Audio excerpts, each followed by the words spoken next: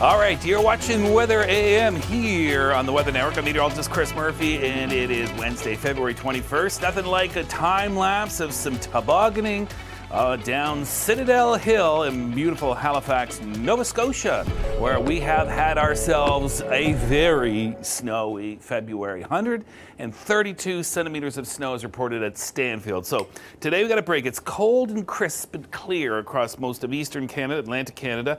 Temperatures warming up, shedding layers in Ontario and Quebec. Look at that, double digits in Windsor, 8 degrees in Toronto. So a little spring in your step, a little more cloud cover than yesterday.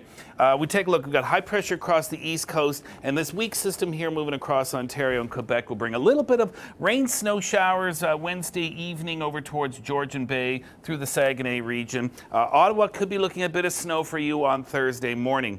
Now that quickly moves off towards the south, and then cloud cover. It's still very mild in southern Ontario on Thursday. Some light snow in the north. Got to focus here on the east. Now this first system coming in will scrape Nova Scotia with some light snow. Halifax and eastwards, but it's the freezing rain potential for eastern Newfoundland we're more concerned about. You could get several hours of that before changing to rain. Then a second system comes in, and this one will drop your temperatures Friday night in southern Ontario into Quebec and bring not needed rain, and it could be heavy for you to Nova Scotia and PEI. I mean, these are areas with massive snowbanks. So first the snow, and this will be mainly Friday for you into central Newfoundland, 10 to 20 centimeters.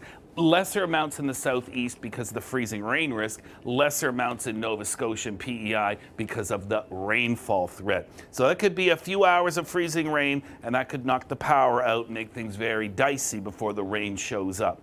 Sydney, Nova Scotia, the land of the massive snowbanks, looks like some 5 to 10 centimeters of snow Thursday, Friday warming up, Saturday heavy rain, and a freeze up come Sunday. So this is not going to be a good forecast for you.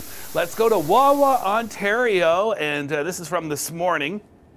And we can see that the lake has got some good ice coverage on there. Wawa today about plus 2 degrees. Going to be dropping your temperatures come Friday. Look at Friday's temperatures in the north, much colder. Southern Ontario, still pretty mild Friday, not as warm as today or tomorrow. And then by Friday night, you are in that cold. This is not even including wind chills. Into Quebec, a little bit of rain, snow showers for you on Friday with temperatures above the freezing mark. And by Saturday, minus double digits. But it's a short-lived cold. Look at Ottawa, big plunge Saturday, and then next week you're back up warm enough for rain showers. Speaking of warm, it has been a very warm February in Winnipeg, and yesterday once again above the seasonal mark. You've only had one day below seasonal, one day at seasonal, and today normal is -7, so you're above that again today. The cold air is up towards Hudson Bay, western Nunavut. Sunshine abounds with milder weather into Saskatchewan and Alberta and into the BC coast. We've got some light snow showers, rain showers, pardon me. But look what looms. A lobe of the polar vortex will be coming back. So don't put away the winter gear just yet. Winnipeg, what a Celsius seesaw this is, from -8 Friday to +8 Saturday, from +10 Monday to -9 on Tuesday.